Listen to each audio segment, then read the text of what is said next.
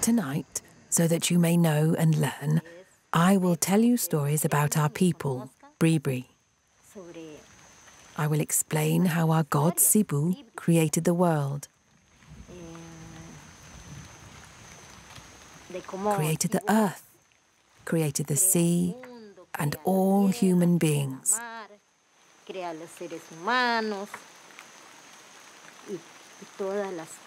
You shall learn about every rule and principle he left to our people, so that we may survive in this world.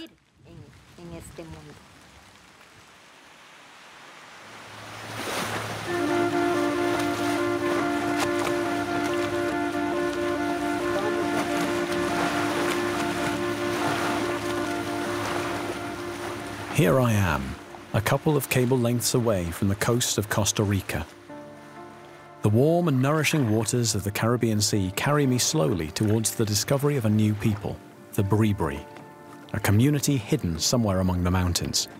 Before I can reach them, I must make the acquaintance of the coast's inhabitants.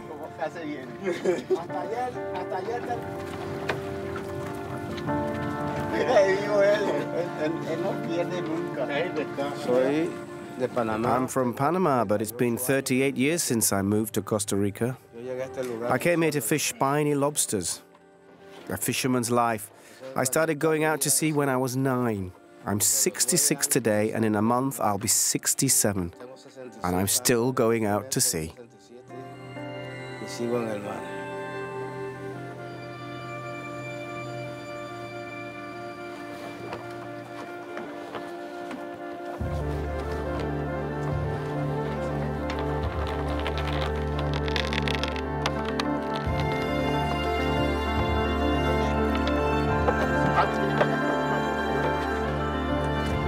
Yeah, about 4 or 5 of them.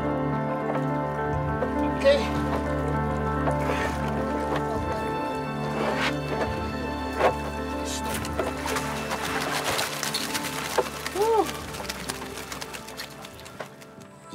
I wanted my children to study. I even advised them against going to sea, at least not to work there, because today if we don't study, we have nothing. If I'd studied, I wouldn't be on the sea today because it's dangerous. This one has eggs. We leave it in the creel until it's laid them.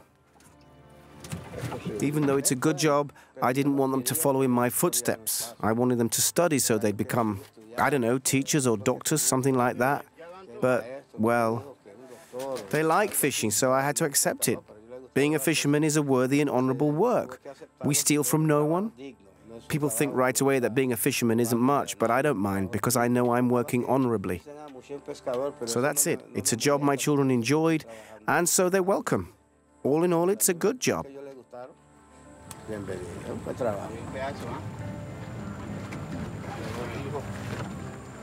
Since I've been living here on the coast, I've never dealt with the Indians. When I was in Panama, there was some sort of tradition with black people on one side and Indians on the other. We didn't really have much contact, you could say. Well, actually, we did.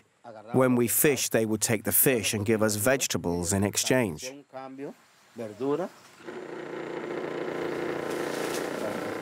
Yes, I remember. We used to come with a boat full of fish and leave with a boat full of vegetables. That was our deal with them.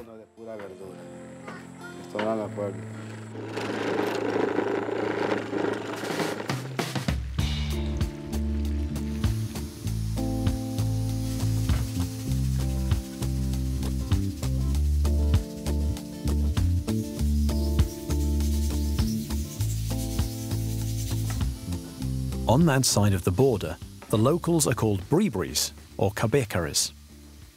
They used to live along the coast. But when the Spanish came in the 16th century, their whole way of living was turned upside down.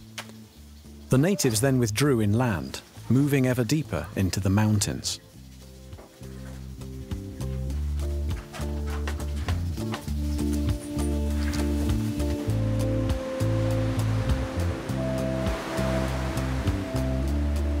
Nowadays, there's a mix of people living on the coasts. With their origin on the islands just in front of the country, such as Haiti or Jamaica, these inhabitants of the Caribbean brought with them a culture, a way of life, practices and techniques that were unknown to the locals.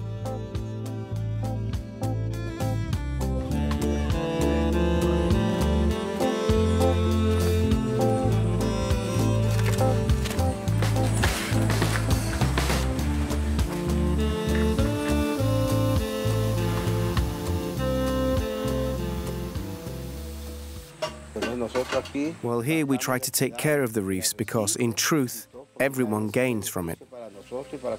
We also do it so that my grandchildren may grow up knowing what a reef is, what a coral is, what a red snapper or a spiny lobster is. Taking care of it is of the utmost importance.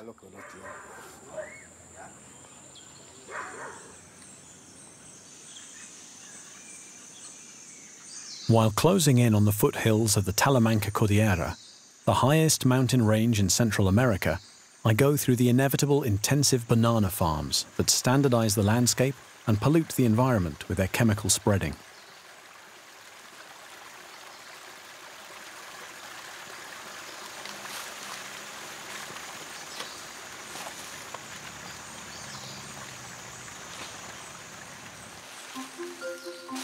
The other major cultivation in the region is cocoa, and there are still a couple of small, traditional and family-owned farms here and there, which grow the legendary pod. Cocoa consumption nowadays is so globalized that we forget that this plant, blessed by the indigenous gods, only grew in Central America. Indeed, it's from the gentle slopes of these hills, offering both the perfect amount of sun and rain, that the precious beans invaded the world to become chocolate. Before, all this area was pure cocoa, and then everything disappeared because of the cocoa tree disease. It was because of the Americans who spread chemicals to kill off the patches and thus buy the lands at a cheap price to cultivate bananas. That's terrible, isn't it?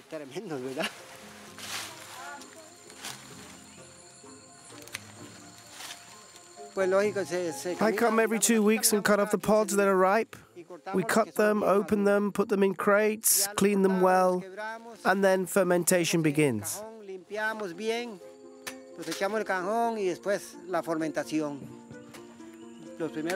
the first 2 days, we let everything rest and we don't touch the cocoa at all. We control the fermentation temperature and take good care that there's no air pockets. Then we start mixing during 4, 5 or 6 days, depending on the customer's taste.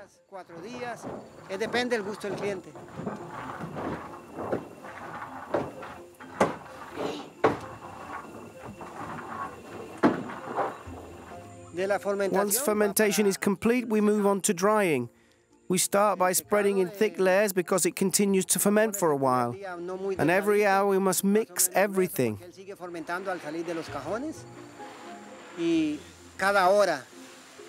If you want to obtain a good product and there's sun, like today, you can count 15 days drying. When I take some cocoa in the palm of my hand and I smell it, it must not smell humid. Wet, it must smell like a flower. When it's like this, it means the cocoa is perfect. Cacao perfecto.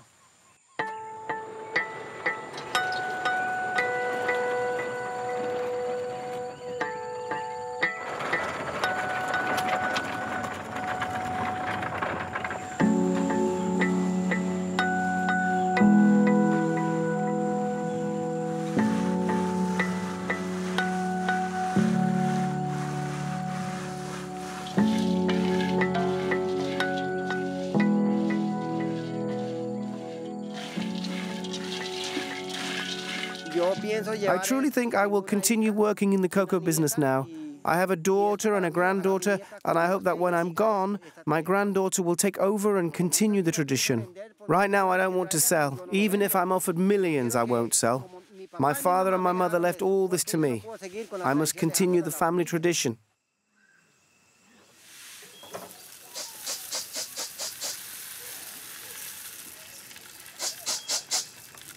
Nowadays, a couple of white people start working in this business, sometimes Indians, but cocoa has always been black people's business. You'll see almost no Indians around here. There are none in this region. They're all over there near Bribri or Sixayola. There are a couple of dark-skinned people around here, but not many. In any case, no, there are no Indians in the area. You know, in order to build the road to here, we had to remove some trees, and when I saw this, I almost started to cry. When I see someone striking a tree with a machete, it's like I get hit, because I love these trees so much. Cocoa is fantastic.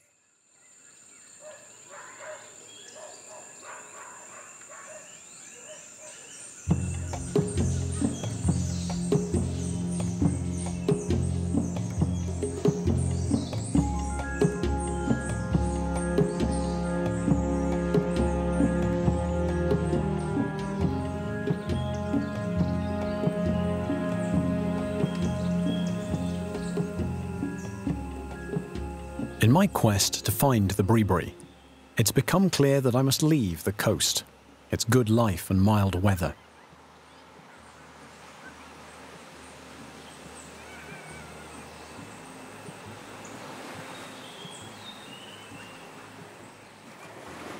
To reach the mountains and their territory, the path is long.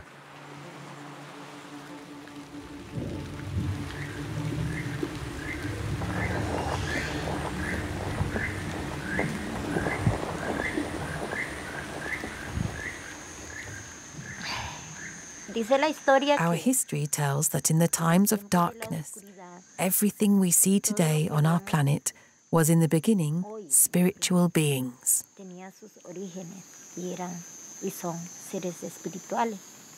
Sometimes they looked like people, but they were in truth gods, spirits, not human beings. Sometimes they looked like trees or stones.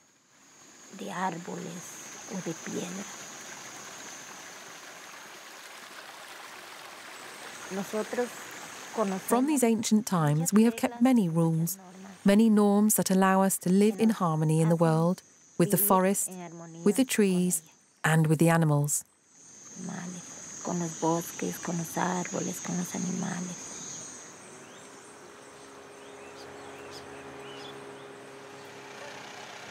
From here on, no more bridges, no more asphalt on the roads, no more electricity. As I draw closer to the natives' lands, nature assumes again a central role, or rather its central role. In exchange, life's small things become more difficult and must be earned with some effort.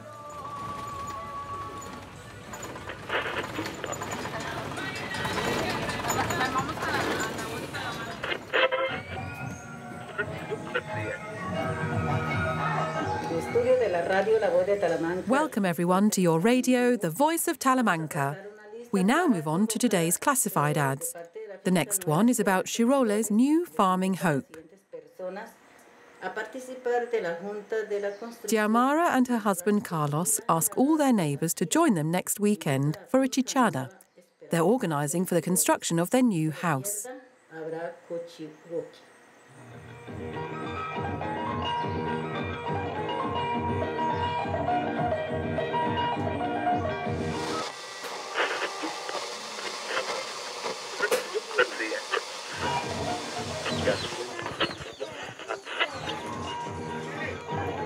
Radio waves are much better at passing the treetops and going deep to the bottom of the valleys than cell phone waves.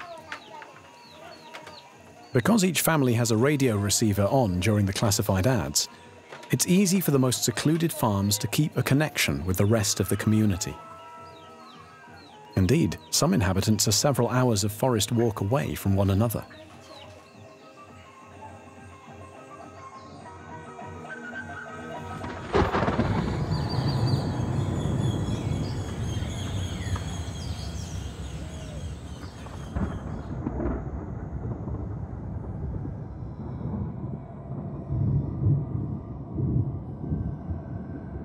To reach the heart of Bribri territory, I have to travel up the river.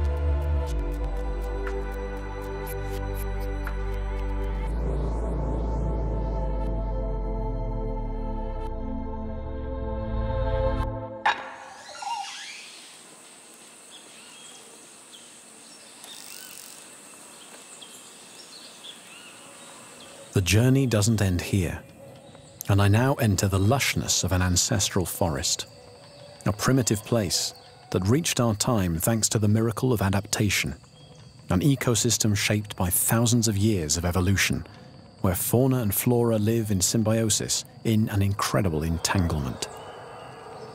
Predator and prey, canopy giants and lichen on the roots, mammals, reptiles and insects, they all live together and fight for light and life in a global equilibrium that only a great plague would seem to be able to disturb.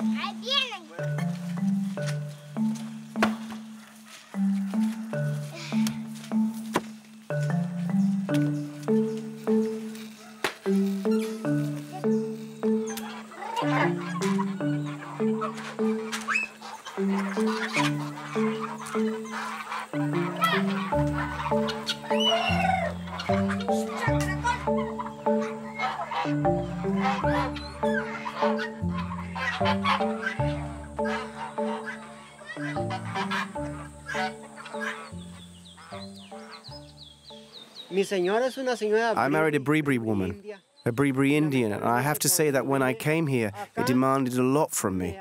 It was very tough. We had nothing. Neither my wife nor I had money. We were extremely poor.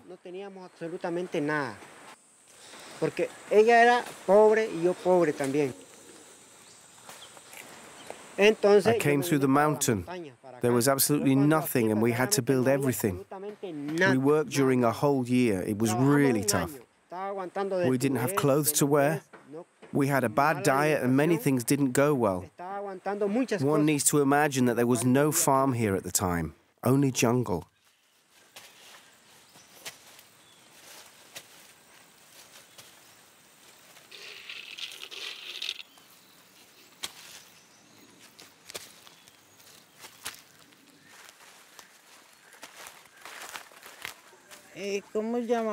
How should I put this?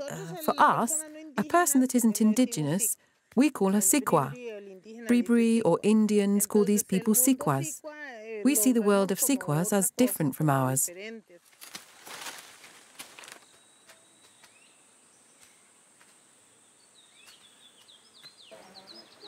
My wife, Xiomara, comes first in order, and then me, Carlos. Why me second? Because my wife is Bribri and I am Sikwa. And here in Talamanca, foreigners and men have neither power nor control. It is them, Indian women, that have power here, not men. If I notice that he is doing something inappropriate, that could, how can I put this, alter the order of things, it is my role to attract his attention and tell him that he can't do that for one reason or another.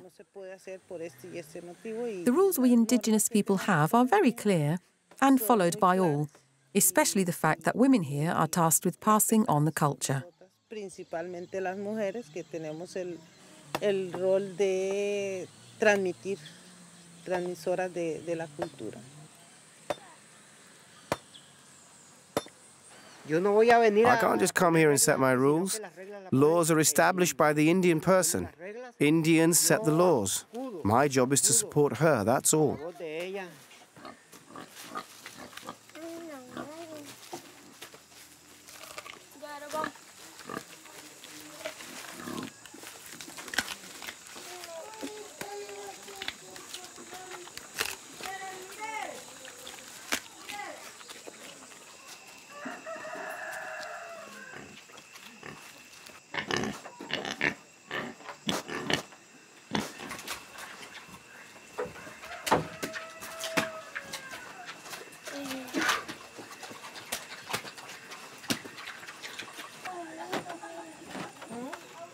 We came here with the goal of planting basic cereals, rice, beans, corn, everything we can eat, and animals too.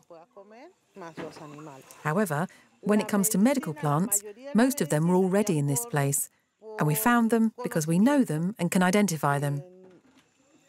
We just had to clean the surroundings. We don't cut them, we only take care of them. They were here and will remain here.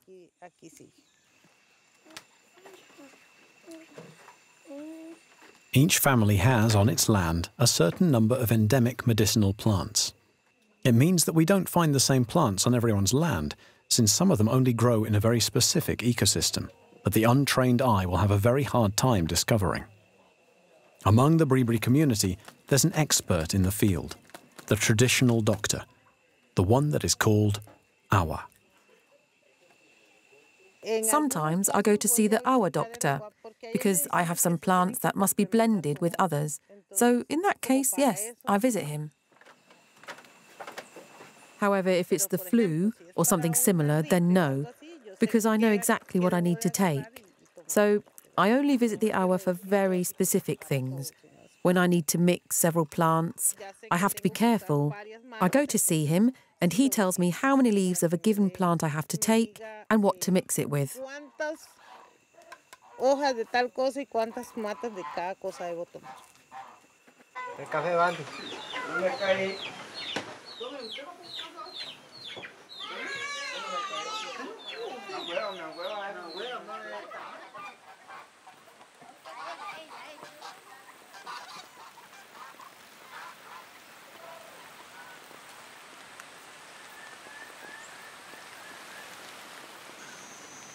Y lo otro es the native woman has the privilege of being the mother of the clans. She's the one giving continuity to the clan. She gives it life.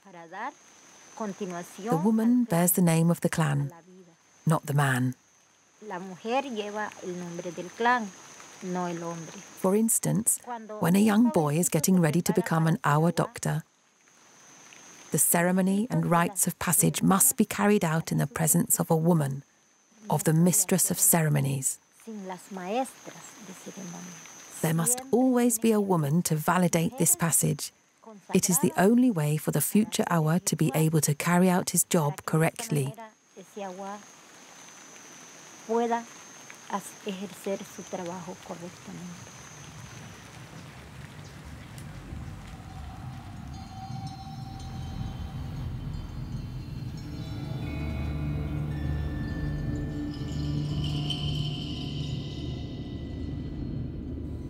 The Awa is one of the pillars of Bribri culture, a knower, a keeper of the history and memory of a people who until recently only lived through oral tradition.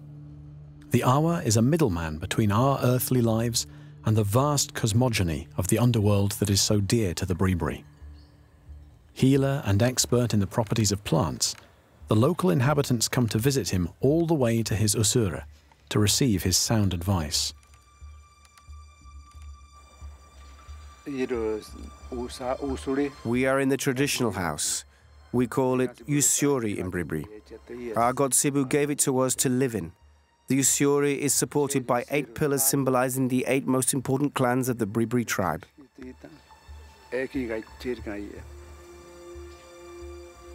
The roof is tied with lianas, and these knots are the stars in the universe. In the center, there's the belly button from which men and the earth are born.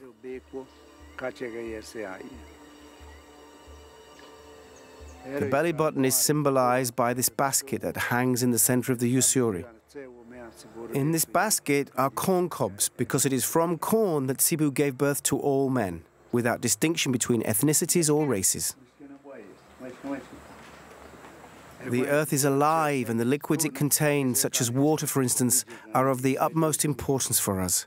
We're not allowed to extract any liquid or any ore from its bowels because it is her body. Iriria is alive. It's important to understand that if we let human beings extract ore, oil or gold, Iriria can quickly die. Iriria is our land to all of us. It is a female figure that brings a lot of blessings. Oil is like her blood, and we mustn't extract it because she draws strength from it. She has a beating heart. She contains a great energy, and we can clearly feel her vibrations during earthquakes. It is the expression of her wrath because of all the impacts human beings force her to bear.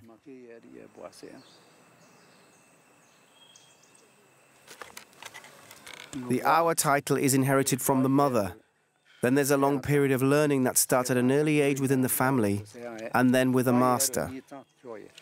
But in the end, the community is the one validating the status of Awa.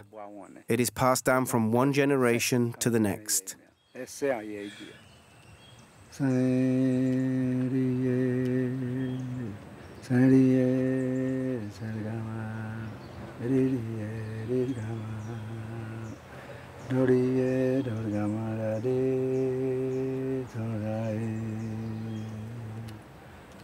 To become Awa, one must count 12 years of studies, and teaching usually starts around 11, 12 years old. It can vary.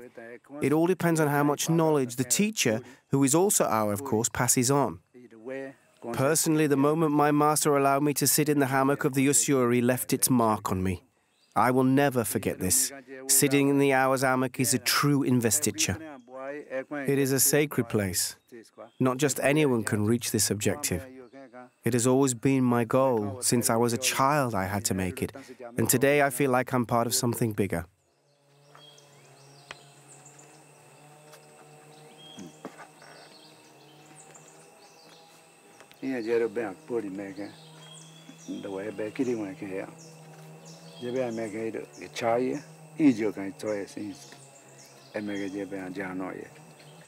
My work as an Awa lets me live a unique, very strong and very beautiful relationship because I'm in touch with the elements, with the sun, water, wind, with the fire, the stars, the cosmos.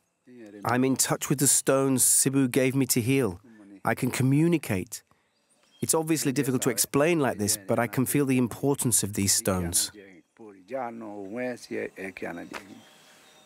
The stick that I carry everywhere is a very important relic for my work. It's a bit like the machete the farmer carries with him to cut bananas. There's also the small bag attached to my belt. It's a chakra. It's the same kind of bag one brings to a field to harvest fruits. I need it to carry the magic stones.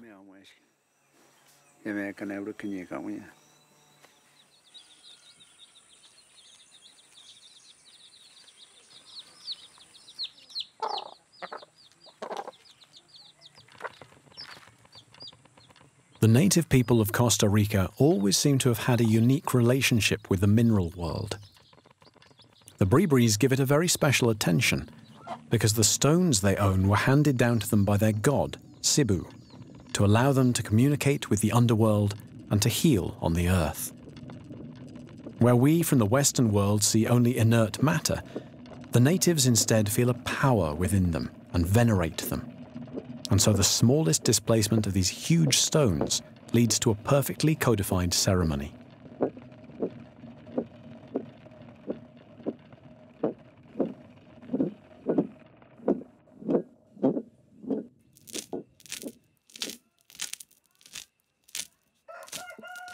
La traen de muy lejos.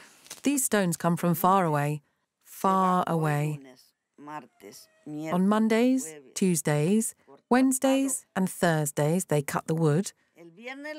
On Fridays they put the stone in a basket made of ropes and let the stone rest a whole day without touching it.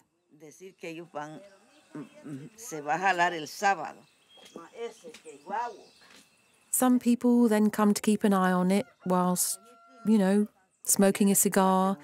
Then on Saturday, the journey begins.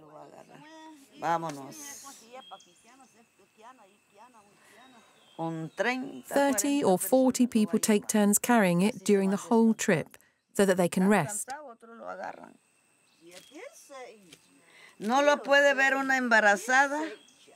If there's a pregnant woman, both her and her husband are forbidden from going to see the stone.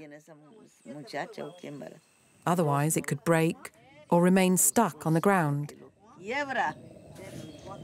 And even 100 people wouldn't be able to move it. We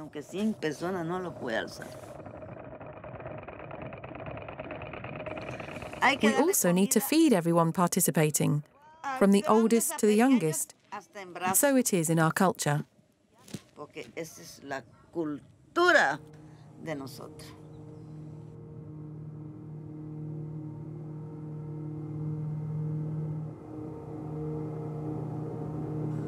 Sometimes in the middle of the night, I've heard the noise of the stones. It was in the middle of the night, but there was no one around. I heard grinding, but there was nobody. Can you imagine? Stones starting to grind, just like that, in the middle of the night. All of these things are signs. The stones send signs.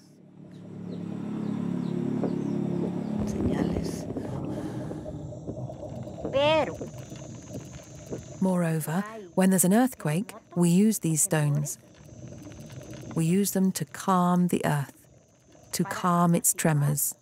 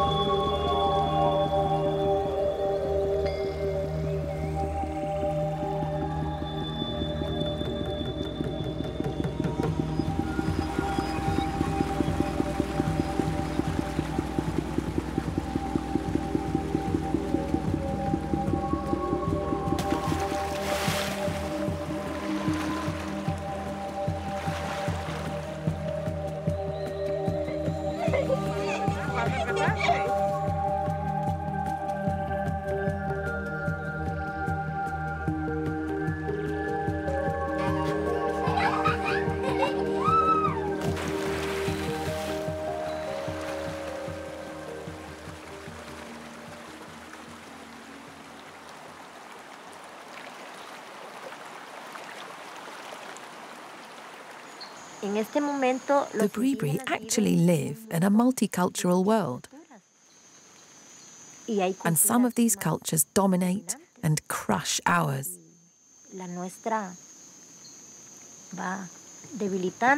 And so, if we don't get help from our government by doing things as simple as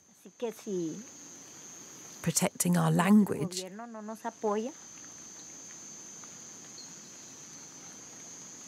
it is truly possible that future generations will forget it. La futura generación la va a perder.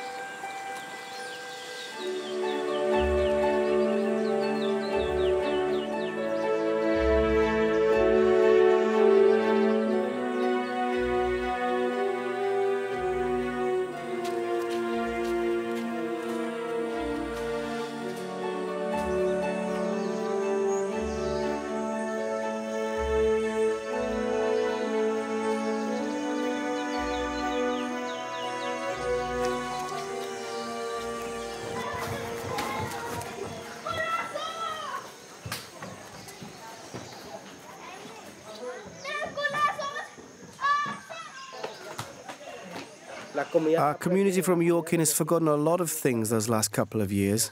We almost didn't speak Bribri anymore here. But here we are, and we have the will to keep the lifestyle of our culture. We have it within reach, and we don't want it to die.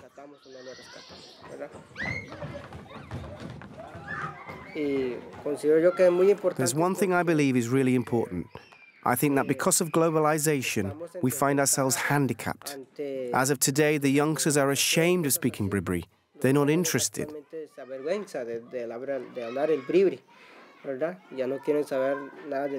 They actually feel like people from the outside, like Sikuas, and they're no longer interested in their own culture.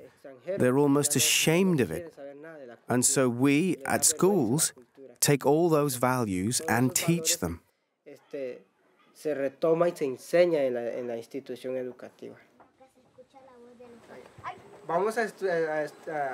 So now we're going to study animals a bit. So how do you say animals in Bribri?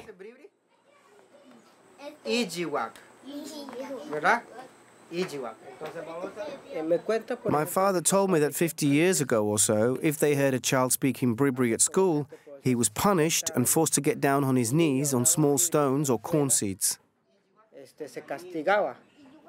Some of the pupils' parents from the community tell me that because of this, their own father never taught them to speak Bribri, and so today they can't speak it.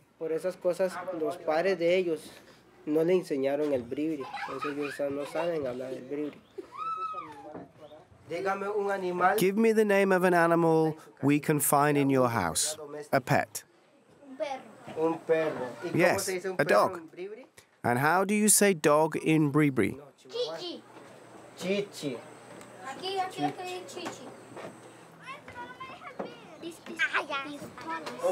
Do you know any other pets?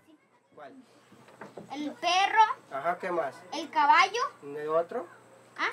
El caballo. The horse? The horse. Children, I'm going to tell you something. The word horse cannot be written in Bribri. Do you know why? Because horses were brought by the Sikuas, by the Spanish. The Spanish brought them by boat.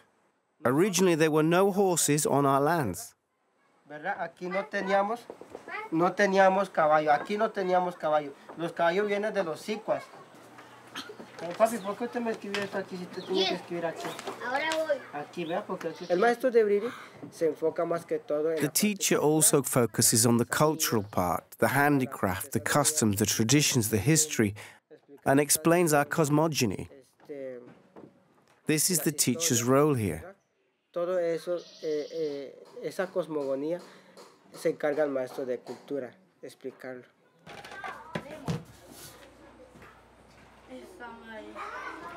I'll tell you what I truly think. I'm convinced that here, in our little community of Yorking, we're moving in the right direction. And I don't think I'm wrong. We strive to keep the culture alive, although we almost lost the most important part, the language.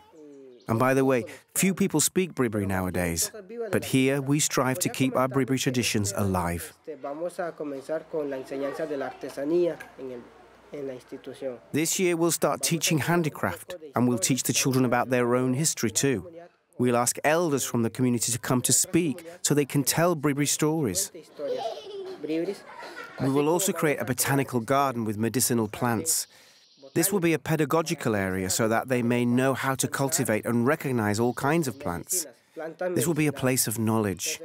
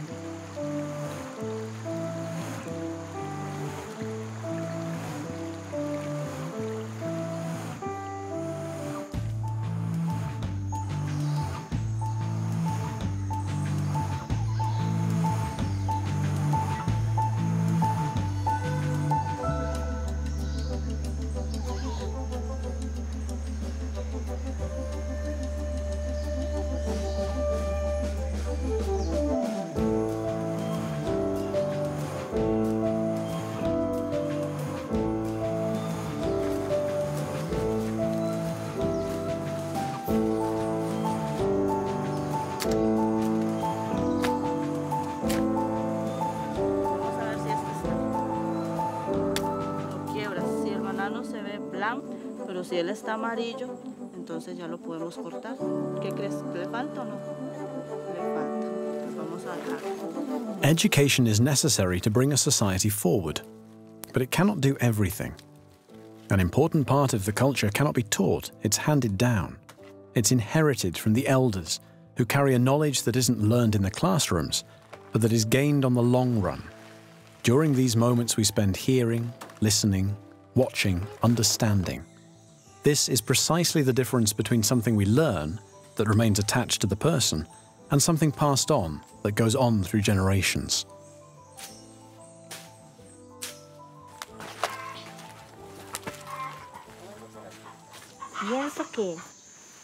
It is important that other cultures respect ours, listen carefully, and learn about us.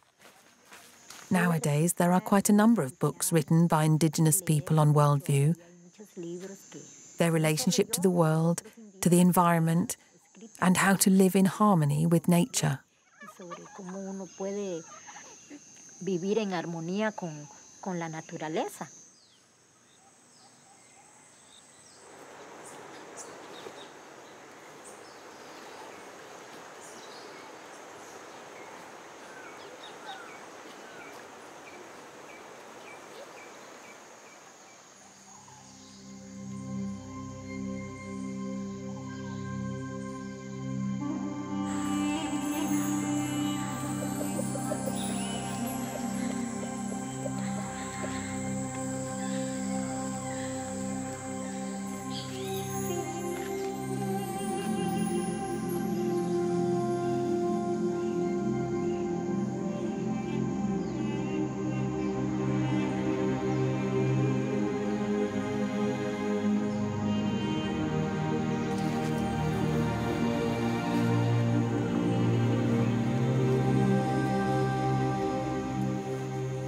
The world is fragile. We are fragile. And yet, some animal or plant species manage to stand the test of time, just like a miracle. Is it because they proved stronger than others during tough times? More adaptable in evolution? More discreet amongst the many? It doesn't matter. They're here now. And we have but to understand how lucky we are in being able to enjoy watching them. We must accept that their presence gives us a responsibility from now on, for the world is fragile. Por ejemplo, hay árboles. There are sacred trees. There are, of course, many trees, and they all matter, but some of them are especially sacred, and so Sibù tells us, you cannot touch those trees. You cannot cut them down. You will suffer from tooth decay if you do. And if you use them to build your house, you can even die.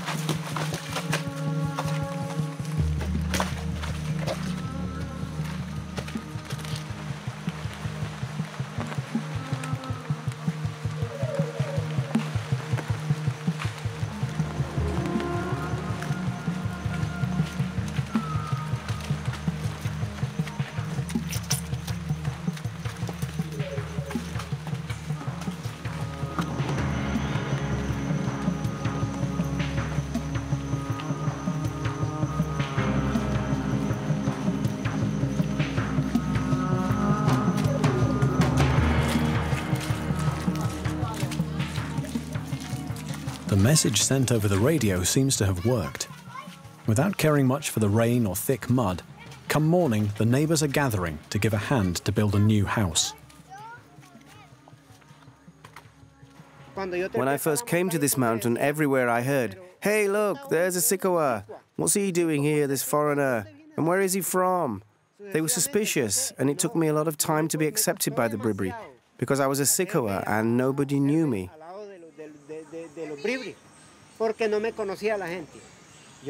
I've now been with them 18 years. I am a Sikawa, but I feel fully Bribri. Me siento completamente Bribri.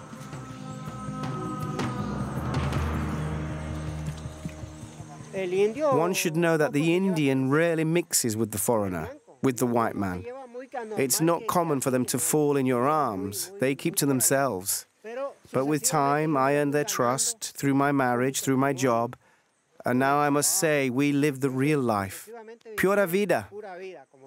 Pura vida.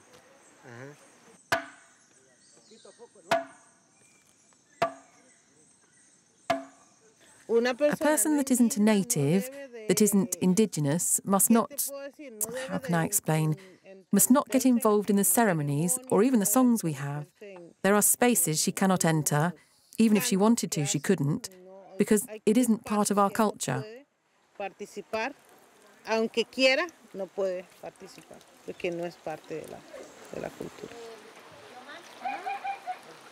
Hay cosas muy sagradas que There are very sacred things that only Bribri do, that not just anyone can do. And it's not because I'm Bribri that I can do everything either. No, we have our rules.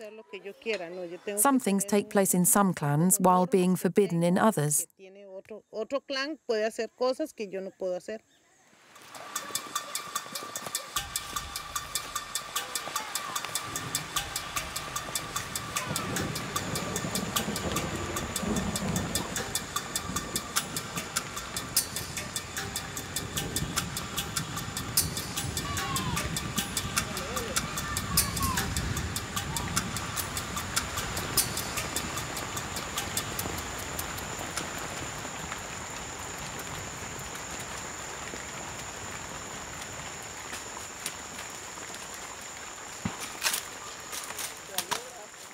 We own a bank that takes the shape of trees. Because if you own this tree reserve, you truly own a bank in your house. No need to go withdraw some money with your card at the National Bank or the Bank of Costa Rica. No, we have this bank right within our reach in the shape of wood.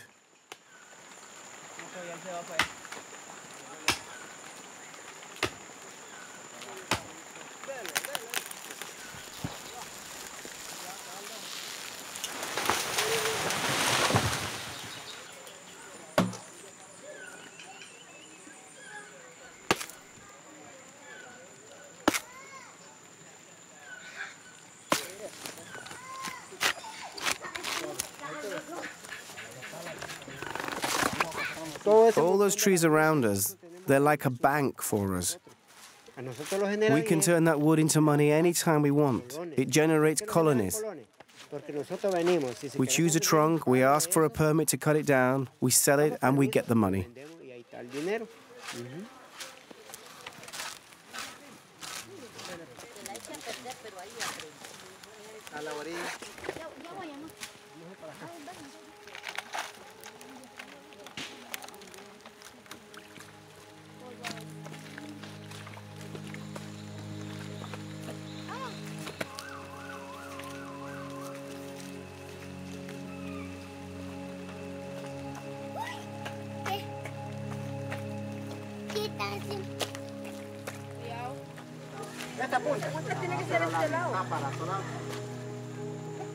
There's a great mystery with the Bribris.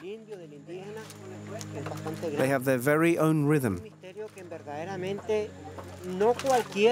And not just any Sikwa can settle down here.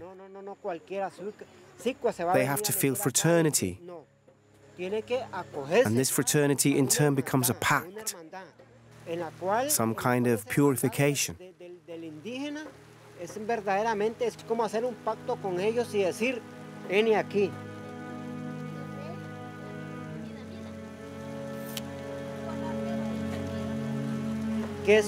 Then they give you a blessing that links you to them. The Indians have their gods, their culture, and lucky for me, I have that culture now. I practice it. I've gained it. Yo practiqué.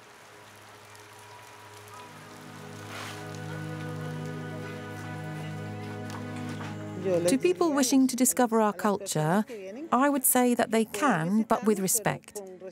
That they understand our vulnerability and our innocence, if I can put it this way. That we don't do things with ill intent. So let them come, but not to stir up troubles. Para desordenar.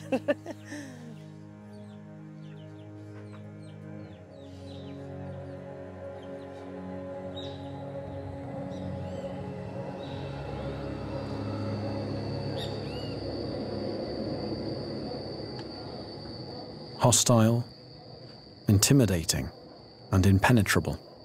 This is usually what we think about complicated things when we're happy only with the surface. And yet with feelings and time, we go deeper and end up discovering a rich and varied world that could even make us a better person.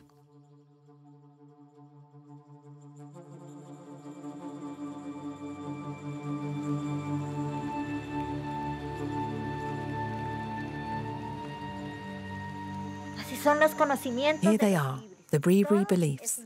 All of this is very important. Everything has a meaning, an origin. And this origin isn't human. It comes from the gods who gave it to us. Now, we must share it among ourselves and draw lessons from it.